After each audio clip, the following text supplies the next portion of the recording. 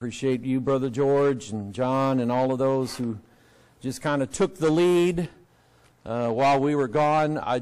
Like I said, I don't like being gone that long, but I guarantee you it was not vacation. It was not. It was work. And but the work always pays off. Paul tells us that your labor in the Lord is always worthy of it. I'm just paraphrased that and destroyed the verse. But anyway, doing things for the Lord has its own reward. You don't need titles. You don't need money. You don't need fame and fortune, and you don't need recognition. And that's key. Because when you work for the Lord, you don't do it for recognition. You don't do it to climb the ladder. You do it because you do it out of love. You do it for the same reason God does it, and He does it out of love for us. And Christ came on this earth, and if you notice in the Gospels, every time one of His disciples wanted to exalt Him, or every time people wanted to lift Him up, Jesus said, no. No, and it's because He knew that the work was not to be finished until the cross.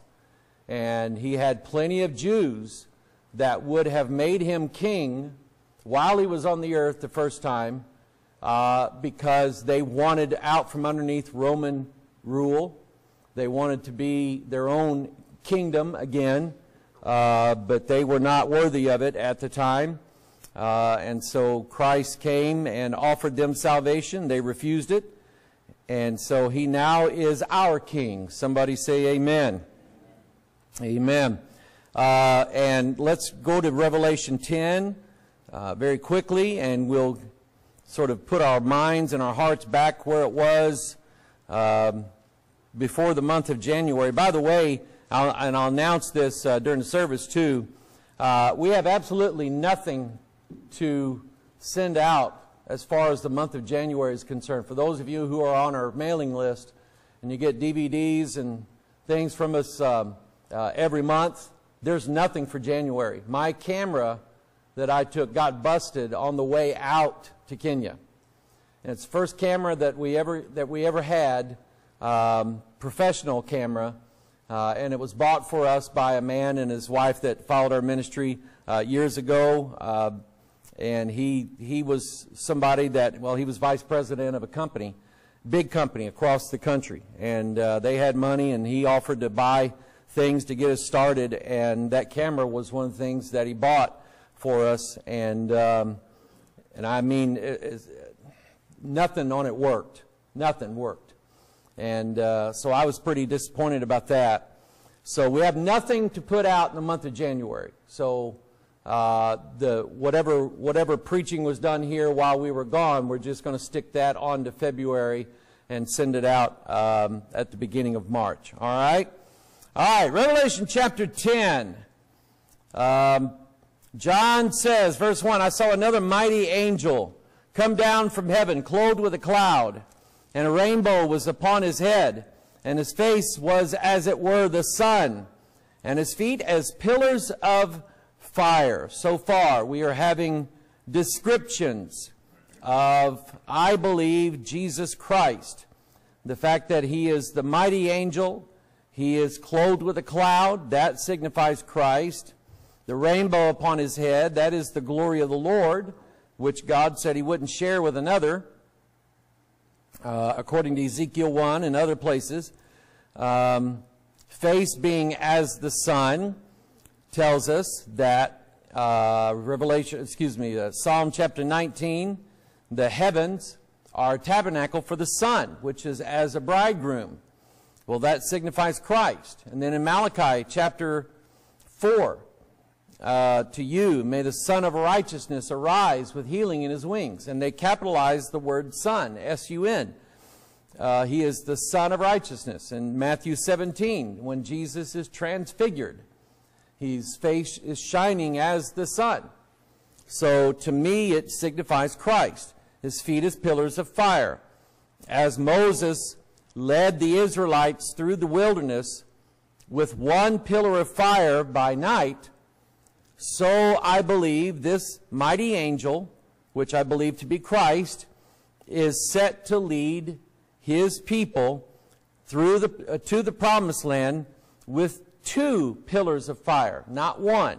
That signifies the Old and the New Testament together. I got some things, more things to say about that this morning during the message. I went and doubled back on the series that we're doing, where I'm kind of relating the journey of the children of Israel from Egypt into the Promised Land as like our journey getting from here to heaven, or our journey here in this world for things that would be better if we lived a certain way, or we lived in a certain place, or goals that we may have set as far as spiritual goals. Like if you say, you know, I just have a hard time reading the Bible, and so I just find that I don't read the Bible. I'd like to, but I just fail to. You call upon the Lord, God will help you, and I guarantee you there is an illustration in some place in that story of Moses guiding his people to the Promised Land. The Promised Land for you in that illustration is you fell in love with the Bible. You're reading it not out of commandment. You're reading it because you want it. And you just can't get enough of it. And I've been on both sides of that. I used to get up early in the morning when Lisa would go to work and get my Bible out at 5:45 in the morning and try to read the Old Testament, try to read the prophets. And I'm just going, I don't get it. Of course, it's early, and I'm not an early riser. I'm not somebody whose brain starts working before at least 9 o'clock. And so I'm just like, I don't understand this. But then one day, God opened up the doors of my heart and turned the light on, and I found a time in my life where I couldn't read it enough. And it was constantly in my mind, in my heart. I was reading it, studying it, meditating on it. And that made a big difference in my life, made a big difference in everything that relates to me. So that was the Promised Land for me. And I am thankful God has brought me there. I have other Promised Lands that I need to go to. I'm talking about here I am talking about the sermon this morning. But anyway, I found myself doubling back on something that I've already covered. And it was based upon something that was said by one of the pastors there. I think it was in Turkana.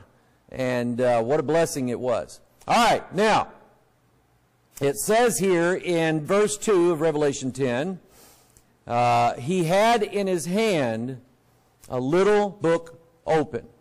Now, if we remember from Revelation 5 that God is holding a book in his right hand, it's sealed with 7 seals. The number 7 denotes perfection, completion, and in this case also, it would, because of the seals, it shows the sealing or the blessing and the preservation by God's Holy Spirit. Don't doubt it. God really has preserved His Word.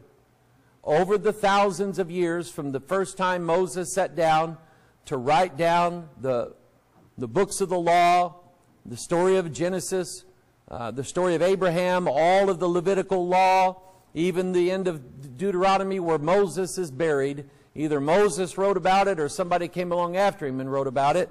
But all of that has been preserved for us intact for all of this time. The Bible compares its words to honey. And what is the one thing about honey that makes honey unique from any other thing in the world? Huh? It's pure. Never goes bad, ever.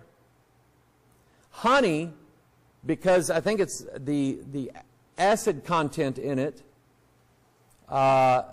it never, ever, ever goes bad. They have, and I was just watching something the other day about this, they have samples of honey that they know goes back thousands of years and still good. It is. There's nothing wrong with it. And you know, if you've got honey crystallized, you know, in a jar in your pantry somewhere, all you got to do is what? Heat it up. And once you heat it up, be careful, put it in the microwave, but once you heat it up, it's just as good as if the bees squirted it out right there, or puked it out. Okay, because it's bee vomit's what it is. Yeah, and it's still good. Not a thing wrong with it. So that, to me, thy words are sweeter than honey. And boy, I'm preaching. My mind is just running all over the place. Yeah, it's preserved, all right? Okay? It's preserved. He had in his hand a little book open. And that's where we were going with this idea of the book being open and what it signifies. Psalm 139:16, if you want to turn your Bibles there. Mark this in your Bible. Look at it, underline it. Write the word DNA, which is not a word, it's an acronym. Means deoxyribonucleic acid. Write that down if you want. Which means that it's not ribonucleic acid. It's deoxyribonucleic acid. And RNA is single strand, DNA is two strand. But anyway, this, I believe, is absolutely relevant for the times that we're living in. Somebody sent me a text message, I don't remember who it was, where Elon Musk has started, I guess, the early trials of a Neuralink thing that is attached to the human brain and links you with the world, the World Wide Web. Imagine getting a phone call in your head. Imagine answering it like this. Hello? Yeah, speak louder. You wouldn't have, hang it up. You wouldn't have to do that. It would go right into your brain. Okay? Now, believe it or not, I see a lot of people going, I ain't doing that. Believe it or not, I think it will offer people an experience that once they have it, they'll never not want to have it. It's like people who get hooked on drugs. Because once they get a taste of it, and drug dealers know this, all you got to do is hang out at schools. That's all you got to do. All you got to do is have one kid in a school who is going to be your inside dealer, and you give him a big baggie full of heroin or meth and just say, give this out to people. Make it free. Because he knows that once they have that first time, they'll never not want it. They'll come back for more, and they will pay whatever, and they will steal from whoever just to get that. Okay? That's what it does to people. And so I think that Elon Musk, or whoever is really behind this, is going to offer people an experience that once they have it, they will never, ever, ever want to be without it. But I think it's a choice that people are going to make. They're going to choose consciously to do this. All right, anyway. So he had in his hand a little book open, And in Psalm 139:16, thine eyes did see my substance, yet being unperfect, and in thy book. So what book is he talking about? All my members were written. All the members of your body, your eyes, your hands, your pretty armpits. Yeah, your pretty toes. Every part of your body that is seen and not seen are all members of the same body, and they all contain a sample of all the same DNA. Every part of your body has the same DNA as others. It's just that in some parts of the body it's expressed differently than it is in other parts of the body. Here's another way of looking at it. In thy book, DNA. I want you to notice that DNA is rolled up. Okay? And this has to do with what we're talking about. In order to read the book of DNA, it has to be opened. Well, there's a sermon right there. I just preached it and I'm done. In order to know what the Bible says, you got to read it. In order to read it, you got to what? Open it. Let's stand and be dismissed. Okay? Get on out of here. No, you've got to open the book. But in this case, John said, I wept because no one was found worthy to open the book and to loose the seals thereof. And the seals represent the 7 seals of the Spirit, or the 7 spirits of God. And so that book must be opened by someone, and in this case it must be opened by Christ. He's the only one that can open it. So in thy book all my members were written, which in continuance was fashioned. Okay? And ask the question, when as yet there was none of them, which of these is it okay to murder, and which of these is not? Okay, let me get my little pen out here. Felt tip. There we go. Is it okay to murder these bodies? Because these are the same as this because of the DNA. And if it's not okay to kill these, then it's not okay to kill these, and it's not okay to kill these. And the other argument is, well, it's just a glob of tissues. Well, just a glob of tissues doesn't turn into a human being, does it? It doesn't. Well, it's a woman's body, so it's a woman's choice. No, it's not. The DNA of the child that a woman carries is not the same DNA as the woman who's carrying it. It's not the same. Okay? While it may be okay for you to go through your home library and pull out books that you used to read that are just pure garbage and smut and everything else, while it may be okay to get rid of those books, it's not okay to get rid of your Bible. Make sense? Okay? That's the book of life. And so God gave to each one of us the book of life. And He said, if you take any of the words out, I'll take your name out of the book of life. If you add words to it, I'll add the plagues that are written in it. All right, moving right along. Let me get to, we kind of know how it works a little bit. There it is right there. And I took the little book out of the angel's hand and ate it up, and it was in my mouth sweet as honey. Okay? That's because it's the Word of God, and it's preserved forever. It is not capable of being corrupted. Just like honey is not able to be corrupted, the Bible isn't. Yes? I've got a nephew that has a honey business. Yeah? And I feel like I need to bring this in.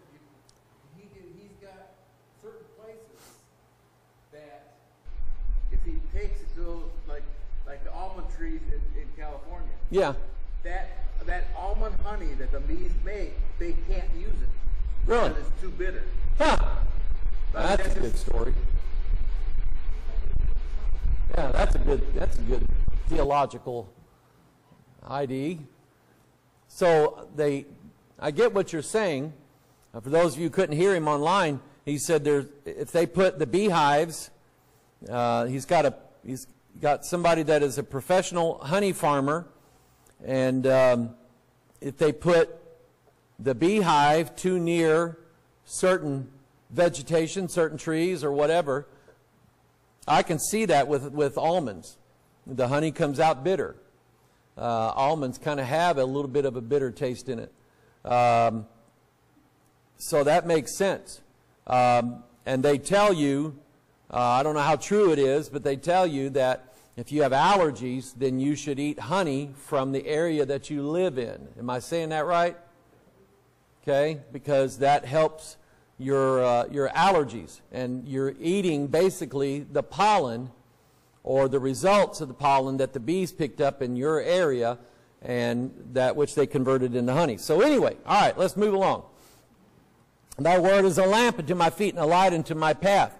That's because the legs of DNA are made of phosphorus, which is light, and they're also made of sugar, which is where the idea of the honey comes from. Now, let's see here. Already did that. In thy book all my members were written. Already did that. Already did that. Now, we're going to deal with the issue of how DNA is read and how DNA causes something to appear in your body. Chris and I had had two different rooms in this apartment, but we both had the exact same problem. He walked around his bed and raked his shin across the corner of that bed, and he went, ow! And I said, what happened? He said, I hit the corner of the bed. And I rolled my leg up. I had a scar that long from the corner of my bed, and it just bled like crazy. I don't know why I was talking about that, but anyway, yeah, it's one of those Sundays. But anyway, I don't know where I was going with that. Oh, okay, that didn't help me at all. Yeah, we had the same problem. Maybe that helps me. I don't know. Anyway, it's we're gonna find out how the book is open. Okay, I know what I was saying. I got this scar on my leg. Well, all of that tissue has to be replaced. The blood has to be replaced. The skin cells all have to be replaced. They have to be made first. I don't carry around a depository of skin cells, in a skin bag somewhere on my body. I don't have that. So they have to be made on site. As soon as they're needed, they have to be made. And so the DNA kicks into gear. And it finds the place in your DNA code where the recipe is to make skin, to make blood cells, to make platelets, or whatever it is needed. Your body finds that place in the DNA. It makes a copy of it. I'll get to that. I saw in the book of the right hand of him that sat on the throne a book written within and on the backside sealed with 7 seals. DNA, when it's rolled up, is sealed by what are called hydrogen bonds. Think of water, and when you spill water on the table, does it automatically just flush off the table? No, because water has a little bit of a sticky, I don't know what you call it, viscosity, which means that if you spill water on the table, it will bead up in places and it will stop. And that's the water cells are holding themselves together on your tabletop. And you'll have to wipe it off or let it wait till it evaporates. But that's one of the things neat about hydrogen and water. When we think of hydrogen, we think of water, is that it holds things together. Okay? When you put a stamp on an envelope, you lick it first, stick it on there, okay? The water gets with the glue. But anyway, that's how DNA is held together, by these little seals on there called hydrogen bonds. A seal shows authority This is what is sealed. Now, you know what? I've taught this recently. I'm going to move on. In the case of DNA, the seals of DNA, the reason why it's rolled up and sealed is to preserve its contents, to make sure that nothing alters the genetic code that's in your DNA. So, you read a bunch of stuff on the internet about this thing changing your DNA, or you read about GMO food changing your DNA. Let me just tell you, altering your DNA happens to you about 10,000 times a day, every single day you are alive. Your cells, when they divide, they don't always divide right. They don't always, the DNA doesn't always get copied correctly. So you have bad cells, and what happens is your body has a way of killing off that cell. I mean, that's why you have an immune system. You have an immune system because that's what the immunities do. That's what the white blood cells do. They kill things that don't belong there. And so any cell where the DNA is copied incorrectly, that cell is destroyed and sent out of the body so it does no harm whatsoever. So when you say, well, I'm not eating that, that changes my DNA. So far, we have not seen any evidence at all that there are people walking around that are not human beings, that have had their genetics altered to such a state as that they're no longer human. We don't have any evidence of that. So be careful what you read and believe from the internet, especially about DNA or about science. Trust the Word of God. Some of this is a little hard for me to explain sometimes. The Bible makes it easier as far as I'm concerned. Let God open the book and close the book. Let God show you what to believe. Read the Word of God. Meditate on the Word of God. Think Bible. That's the message I take everywhere I go, is think Bible. Okay? And also remember what Jesus said about His protection over us. You don't have to worry that something you accidentally do or partake of in this world is going to change your DNA and you're going to lose your salvation. It doesn't work that way. God knows how to protect His people. Amen?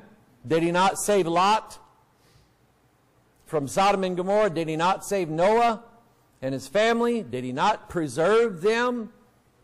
And what was the ark all about in Noah's day? It was to preserve seed, which preserved DNA. Literally is what it meant. All right. So anyway, the DNA is sealed to preserve its contents. It's sealed to show its authority. It has authority over the dominion over the body. Sealed until a specific time, such as DNA expression. I'll explain that next Sunday. When a protein, such as insulin, is needed in the body, or when the cell is ready to duplicate itself. So what we'll get into next Sunday is this idea of opening the book. Okay, and who's worthy and who's not. All right? Let's bow for prayer. Thank God for the bell. Heavenly Father, I pray, dear God, that you would open our eyes to wondrous things that we behold out of your word. We thank you, God, that you have preserved this word. We thank you, God, that every word remains intact from the very day that you sent it down to this earth to this very day. And Father, we thank you, Lord, that you've given us of your Holy Spirit that lightens our hearts, that shines in our dark path, and shows us the way to go. And Father, bless your word and bless this service. Bless the preaching of your word this morning. Open up my heart, my eyes, and these people, Lord, that have come to this place. Open up their hearts, their minds, their eyes, Lord, to behold wondrous things out of your word. Help us to see, Lord, what there is to see. We pray in Jesus' name. And all of God's people say, Amen. By the way, you know what the Swahili word for amen is? Amen.